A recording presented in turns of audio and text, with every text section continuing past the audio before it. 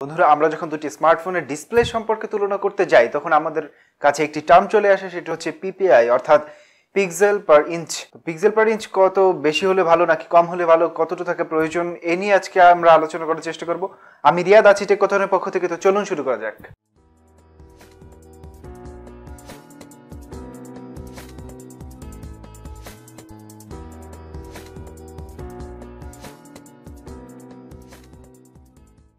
PPI যে term, এর পূর্ণরূপ হচ্ছে পিক্সেল পার ইঞ্চ। এই সম্পর্কে জানার আগে আমাদের জানা প্রয়োজন হচ্ছে পিক্সেল সম্পর্কে। তো পিক্সেল কি? পিক্সেল হচ্ছে আমাদের ডিসপ্লের সবচেয়ে স্মল কম্পোনেন্টস, অর্থাৎ সবচেয়ে ক্ষুদ্রতম অংশ আমাদের ডিসপ্লে, সেটি হচ্ছে পিক্সেল।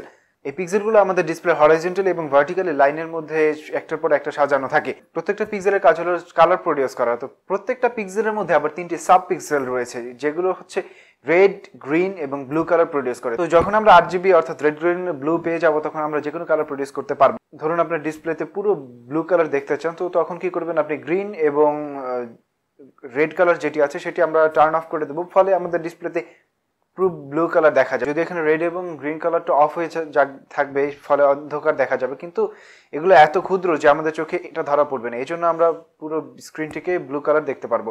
তো ধরুন আপনি গ্রিন বানাতে চান, তো আপনি ব্লু এবং রেড কালারটা অফ করে দেন, আপনার ফুল স্ক্রিনটা গ্রিন কালার দেখা যাবে। আবার আপনি রেড কালার দেখাতে চান, গ্রিন এবং ব্লু কালারটা আপনি 0 করে দেন অর্থাৎ অফ করে দেন, তো তখন দেখবেন যে আপনার কালারটা আপনি যেটা চাচ্ছেন সেটা পেয়েছেন। পিকচার কোয়ালিটি শুধুমাত্র পিক্সেলের উপরে নির্ভর করে না, বরং আমাদের ডিসপ্লে সাইজের উপরেও নির্ভর করে। কারণ যত বড় সাইজ হবে আমাদের ডিসপ্লে, তো পিক্সেলগুলো তত বেশি প্রয়োজন হবে। তো যত ছোট সাইজ হবে আমাদের ডিসপ্লের, তো পিক্সেল কম হলেও আমাদের পিকচারগুলো অনেক সুন্দরভাবে দেখা যাবে। তো আমরা ডিসপ্লে পিপিআই কিভাবে নির্ণয় করবো, তো চলুন সেটি দেখে আসি। ধরুন আপনার কাছে যে ডিসপ্লেটি আছে তার দৈর্ঘ্য হচ্ছে 5 ইঞ্চি, হরাইজন্টাল লেন্থ বরাবর পিক্সেল আছে 1920 এবং ভার্টিক্যাল লেন্থ বরাবর আপনার ডিসপ্লেতে বসানো আছে 1080 পিক্সেল।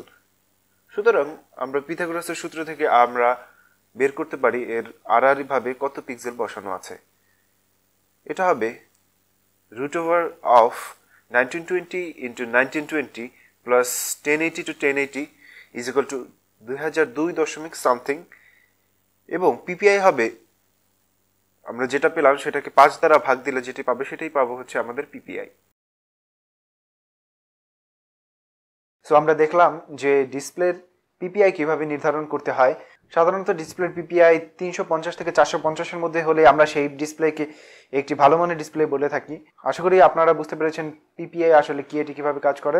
যদি ভিডিওটি ভালো লেগে থাকে তবে লাইক করুন, শেয়ার করুন, সাবস্ক্রাইব করবেন আমাদের চ্যানেলে। ধন্যবাদ।